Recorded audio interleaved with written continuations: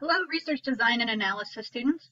Today we're going to be looking at how to do descriptive statistics and graphing in SPSS for those descriptive statistics.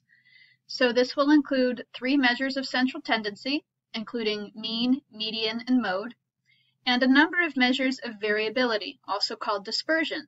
This will include range, minimum and maximum scores, variance, standard deviation, and interquartile range. The goal of measures of central tendency is to tell you what's the most typical person look like in the data set, and the measures of variability show you the spread or distribution of those scores. In other words, how spread out is the sample of data that you have. You actually can do descriptive statistics from a number of locations in SPSS. I'm going to start with the most basic and then work up to ones that give you more information. So if you are looking at SPSS, one way to do descriptive statistics is to go to Analyze, Descriptive Statistics, and Descriptives. In this fashion, you would be able to take a variable, let's say we wanted to look at age out of our class data set, and figure out what's the typical age for students in Psych 2231, Research Design and Analysis 1. If you select that variable, you can either double-click it and it will put it in the box, or you can select it and use the arrow to put it in the box. You can actually do several variables at once. So if you wanted to do both age and height, you could put those 2 variables or 30 variables into your analysis. The next option you want to do is up here on the right where it says Options, and it will automatically assume you want the mean, standard deviation, and the minimum and maximum scores. You can also ask it to do other measures of dispersion or variability, like variance and range. If you really knew your stuff and you wanted to look at kurtosis and skewness, or how tall or how slanted a distribution is, you could select those as well. For purposes of this training, we're going to stick with mean and these measures of dispersion or variability. Click Continue, and then OK, and it will show you the descriptive statistics that you selected. Not a bad start. But hey, you might say, I also need to look at the median and the mean, or I want to see a graph of the data as well as know what the numerical values are. In that case, your better bet might be Analyze, Descriptive Statistics, and Frequencies. If you select frequencies, you could pick your same variables, let's say age and height, and it will automatically give you a frequency table, which is not a table of your raw data, but it tells you how many times a particular score was selected. How many times did we see 18? How many times did we see 20 years old? How many times did we see 35? So this frequency table is one way to see what kind of answers were more common. So leave it the Display Frequency Tables checkmark, go to Statistics, and here you might be interested in all of the measures of central tendency, mean, median, and mode. Maybe you want things like standard deviation, variance, range, and the minimum and maximum scores. And maybe because you're using data that you want to use the median, you want to know about quartiles. So quick note, which measure of central tendency and variability you select for your data depends on part on the type of data you have. For example, if you have nominal data, the mode is the only measure of central tendency that you can use, and the range or the number of options is the only measure of variability you can use. You can't do a mean or a median when your data are categories, so the mode is the one you would need. If your data are ordinal, you could use the mode or the median, and with your measures of variability, you could use the range or interquartile range. If your data are interval or ratio, the mean, median, and mode are all possible, and all of the measures of dispersion are possible. But just because it's possible doesn't mean it's best. So for example, if I asked you for a display of data, which measure of central tendency is best, you could not say the mean because it's the average. You would first need to know the scale of measurement you have, and then you would want to look at some display of the data to figure out if it's got a nice, normal kind of hilly curve, in which case you could use any of the measures of central tendency and variability. But if you've got data that is not a nice hill but is kind of skewed or lumpy and wonky, Again, the mean is not a great option because it's not going to tell you what's most typical. If you have lumpy or skewed data, you would want to use the median and the interquartile range. Only if you've got a nice hill would the mean and either the standard deviation and variance be your best bet.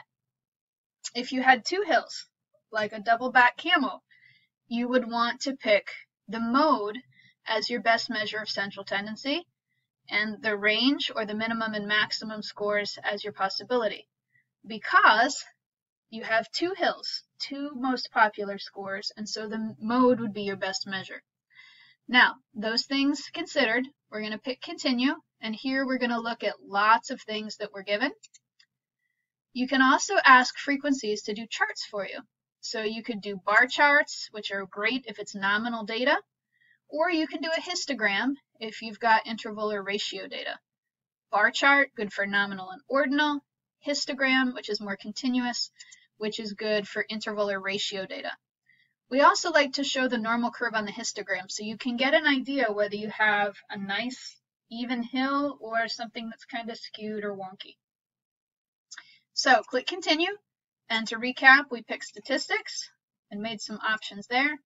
And for charts, in this case, I selected a histogram because in this case, age is a ratio variable and height is a ratio variable. So a histogram is better than a bar chart. Once you click OK, you will get the statistics that you asked for each of the variables. You get this frequency table that shows you how many times each of those options was selected, how many 17-year-olds did we have, 18-year-olds, 19-year-olds, etc. Or for height, we had people anywhere from 52 inches to 77 inches. And that histogram, this is a graph of a continuous variable, like interval or ratio data, puts that normal curve in to show us this isn't quite normal. It's not bad. We might call it approximately normal, but it's a little tall and spiky. This spike would be known as leptokurtic. Leptokurtic means leaping. It's taller than a regular hill. If we had a distribution that was flat across, that would be called platykurtic, like a tail on a platypus. It's flat. If we have something that's approximately normal, say maybe this tower was squished down a little bit, then we would have a normal distribution or one that's mesokurtic. Meso means middle, like table in Spanish. And so mesa means kind of middle height. If we look at the distribution for height of our students, this one is more approximately normal. We don't have one tall spike here. We have kind of a nice rounded hill that's fairly balanced on both sides. So while I would call this distribution leptokurtic, I would call this distribution mesokurtic. And again, this is a histogram that helps show you that interval or ratio data. The last thing we can do to look at descriptive statistics and graphs for the sample is to use Analyze, Descriptive Statistics, and Explore. Explore gives you a lot more options. So we're going to stick with age and height on our dependent list. Explore will throw in everything you want and probably a little bit more. By default, it's going to show you both statistics and plots, which is another word for graphs, and we can select which one. So with descriptives, it's going to give us everything. We could also ask it to show us outliers. Outliers are scores that are unusual, that are far away from the rest of the distribution. It is out in the boondocks, right? So we might have somebody that is significantly older than everybody else in the data set, or who makes a lot more or a lot less money than everybody else. Outliers are 3 or more standard deviations from the mean. 2 or more standard deviations, and we call it extreme scores. 3 or more, and we could call it an outlier. So you can ask it to try to help you find outliers in your data set. And click Continue. Under Plots, by default, it'll want to give you a box plot, which is good for ordinal data, or when you're using the median. It will want to give you a stem and leaf plot, which is kind of like the histogram we just saw, except sideways. So histogram, stem and leaf. One is more with bars, one is more with numbers. So we'll look at how those show the same thing. So we might ask it to do the histogram as well. You don't need the normality plots. Those are other things beyond your scope right now. So again, add this histogram check if you've got interval or ratio data, and you'd want to stick with a bar chart if you have nominal or ordinal data, which we did through analyze and frequencies. I will also show you how to build a few graphs in the next section that are just from this graphs tab, but we'll save that for the next video lesson. Okay, so you've got statistics chosen. You've got your plots chosen. Let's see what we get. When you use Explore, it first tells you how many people are in your data set. Capital letter N means the total sample or number of people. We had 171 people who answered the age question, 7 people who left it blank, for a total data set of 178 people. Then we get all those descriptive statistics plus a little extra beyond what we had for frequencies. Here we can see not only the mean and the median, variance, standard deviation, and range, but the interquartile range, which is good for the median. But note, the mode or modes is not reported here. So if you really want the mode, you need to do frequencies instead of Explore. It tries to show you what the most extreme values are, which are the case numbers, the highest 5 scores for age, who was the person and what age did they report, and the lowest ages, right? So those are shown here. We would have to actually take the mean and standard deviation here to figure out if someone is far enough to be an outlier by using the table. The histogram shows us the age of all the students in the class from the last couple semesters. We can see we have a lot of 19 and 20-year-olds. The mean or average age is 22.47. Right? So the mean is pulled up a little bit because we've got some older students in here. This distribution is what's called skewed. It's not a nice normal hill. It's kind of leptokurtic because it's leaping up here in this category. And those couple of older students are pulling that mean towards them. It's making that average age look higher. In the case of skew, the mean is not your best measure of central tendency. You want to X this out. You would want to use the median instead.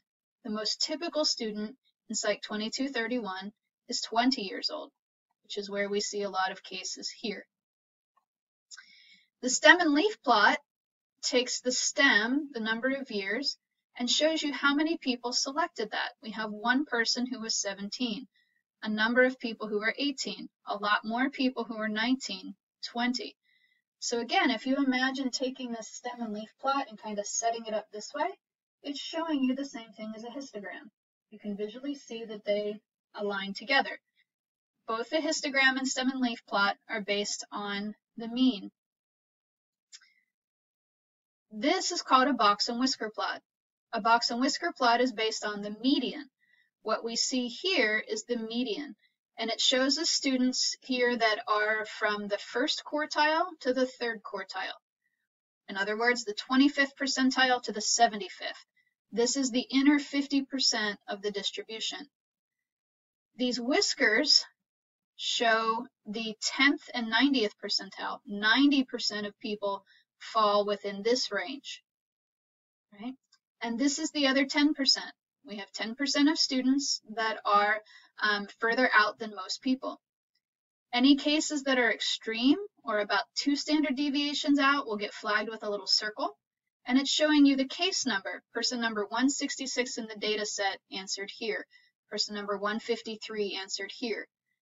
The ones with stars are 3 or more standard deviations out. These are outliers. These are ones that are really less typical than the other scores. So we've got a couple of folks, if this is age, scoring, in 40s, 50s, even 60 years old sometimes, and the class that we're looking at. Here is a distribution for height. This histogram is approximately normal. It's not very tall or very flat, and it's not skewed. It's not coming over, being pulled to one side or the other. The stem and leaf plot shows the same thing, and we can see here that we've got about 65 inches, or 5.5 is our average median score, And then